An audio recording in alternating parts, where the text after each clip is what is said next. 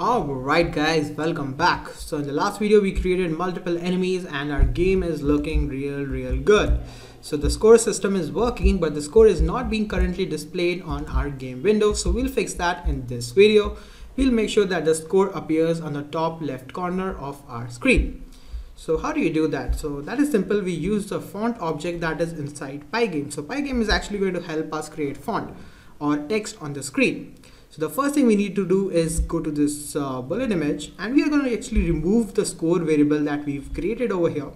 So instead of that, we are going to just press enter and write score so that we know we are creating score under this statement. And then right now we are going to create a variable known as score value, and we're going to give it a value of 0. And obviously you can see with this red symbol there is some error which says score plus 1. We are doing it over here, so we need to change this to score value, and then we can remove the print statement because we don't need it now. So let's just go up now, and then we have to use the score object or the Pygame font object. So that is pretty easy. You just create a variable known as font, and obviously you probably know already what font is. Font is just the type of text or the style of text that is displayed. How much the width of the line of an eye is actually dependent upon the font, what kind of font you use. So first we are going to define what kind of font do we want. So how do you do that? You just use the pygame.font method that is inside Pygame, pygame.font capital F font, and inside this we are going to give it two values. The first is which font do we want.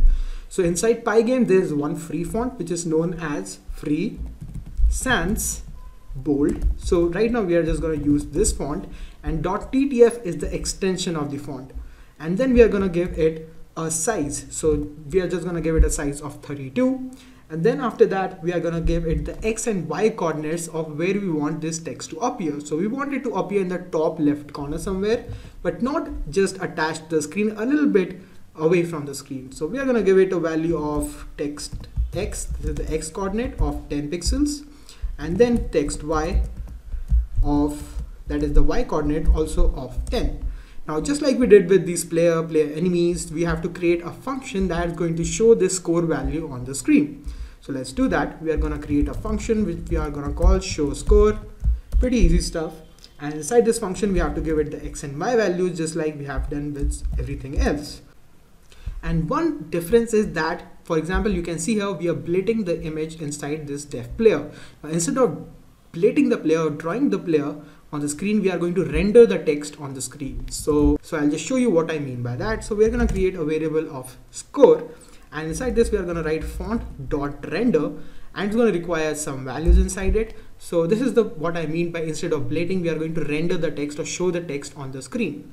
So using this font object we have created over here, we are going to write font.render, and then it's going to require a couple of values. The first value is what text do you want. So we want our text to be, first of all, score, and then we want the score value in front of the text. So we are going to write int. Actually we have to convert it into a string. So right now this score value is an integer, so we have to use typecasting, and inside this, so basically we are converting this integer value to a string by writing str in front of it. This concept in Python is known as typecasting, and actually in programming this concept is known as typecasting. So inside this we are going to write score value, and then after that the second value is required is true, so we can display it on the screen. And then the third value it requires is what is the color of font that you want. You can show whatever color you want. Obviously we have to use the RGB values which we have discussed before, but I'm just going to use the white color, that is 255 red, 255 green, and then 255 blue. So this is looking pretty good. Let me just format this properly, and then we are going to show it on the screen. And how do you show it on the screen? So first we are going to render the score or render the text, and then we have to blit this text on the screen or draw this text on the screen. That is why I said this is a little bit different. First you have to render, then you have to blit it on the screen. So we are going to use the same concept we have over here. So actually let me just copy this from here and paste it, and instead of image we are going to render our score. So this time it's not an image, it's a font or a text, and then it requires x and y value which we are providing through this function. And now one last step that we have to do is pretty easy. We just have to go down, and anything that we want to persist on a screen obviously has to be called inside our while loop. So I'm just going to call our show score function, and xy is text x and text y. Alright guys, so this is looking pretty easy. So let me just run it and show you that it works, and hopefully it will run without any errors. So our score is displayed on the top left corner, and when we shoot someone, let me just shoot someone, as you can see our score is increasing. So let me just shoot a couple of more enemies or space invaders. Alright guys, so this is looking pretty good. Our score is increasing, enemies are being respawned, and our game is being created. So one last thing I want to tell you guys is that how do you add extra fonts? So right now, if we go to our fonts, so for example, here is a font. This is the only font that is inside our Pygame. So let me just close this. How do you add other fonts inside this? So what you can do is you can go to a website or something and download fonts, and they will give you a font that is of extension .ttf, and you can just download this, place it inside your project structure, and just write the name of the font. So for example, what you can do is you can go to this website known as DA font, and this gives a lot of fonts for free. So you can download just any font that you want, and it's going to give you a zip file. Just extract that zip file, and it's going to give you a .ttf file. Then paste that TTF file inside this Space Invader project folder, and just write the name over here, and then you can use that font inside your Pygame. So this is pretty easy. And this stands for the font size. So let me just increase the font size to something crazy, 70 maybe. It's not that crazy, but as you can see, the score has increased to 70 size. But let's keep it small, 32 pixels. Alright guys, so this is pretty much it. So just to recap for a little bit, first we created the score value, we added a font object, then we created the x and y coordinates of the font where we want it to appear.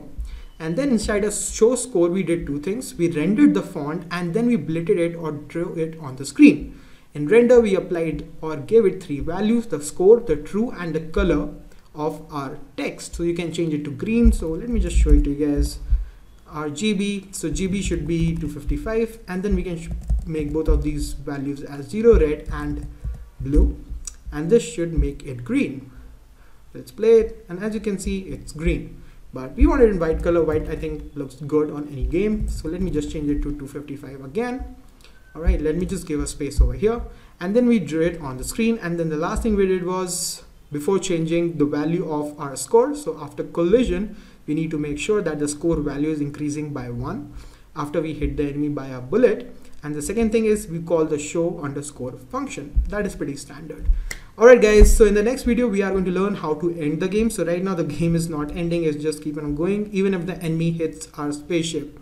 So one thing I noticed is that the enemies are not moving very fast. So we'll also increase the speed of the enemy a little bit in the next video, and we'll make these minor changes. So I'll see you over there.